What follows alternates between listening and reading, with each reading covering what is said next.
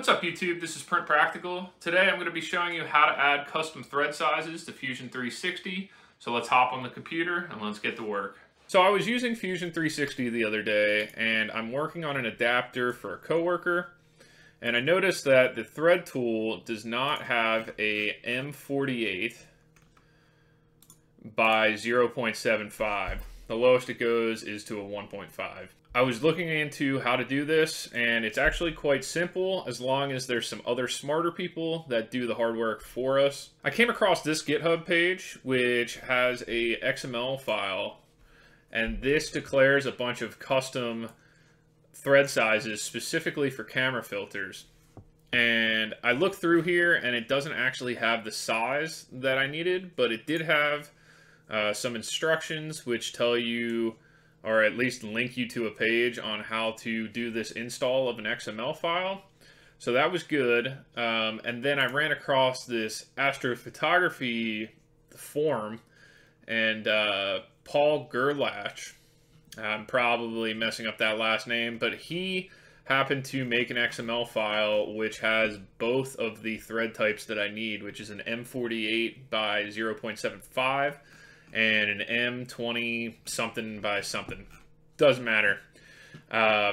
So he had a XML file linked here, which I downloaded, and then I'm also going to download this camera filter profile off of GitHub just to install it, because I have some friends that are in photography, so if I ever need to prototype anything for them, I will use this. So we have our XML files. Let's install them.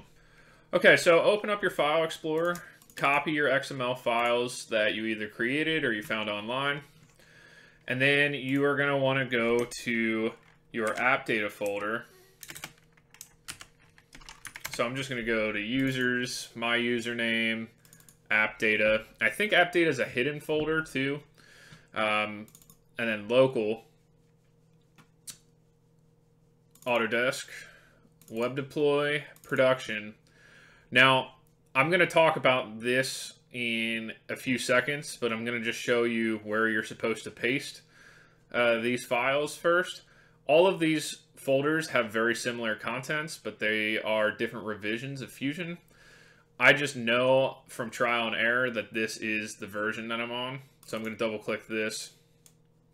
And then I'm going to go Fusion, Server, Fusion, configuration, ThreadData, and then these are the XML documents that specify the current threads that are supported by Fusion. So now I can paste my two XML files in there, and then let's just test by closing Fusion.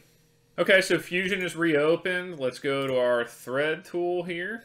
And then let's look at our thread types. And as you can see, we now have a Astro ISO metric, and we have a camera filter metric profile.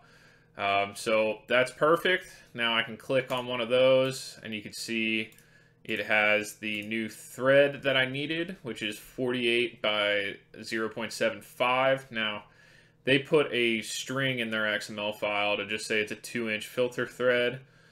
But if we go back to the downloads and take a look at what is actually in this XML file, if we go down to the 2-inch filter thread, you can see that it's got a pitch of 0.75.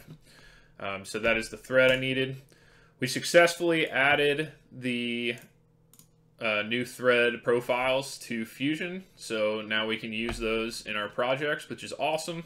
Okay, so we're back to the production folder, and this shows a bunch of folders with weird hashed names, and I don't know what these actually represent. It could be Fusion version numbers that are hashed in some way, but every time that your computer gets a new update of Fusion, it probably creates a new folder here.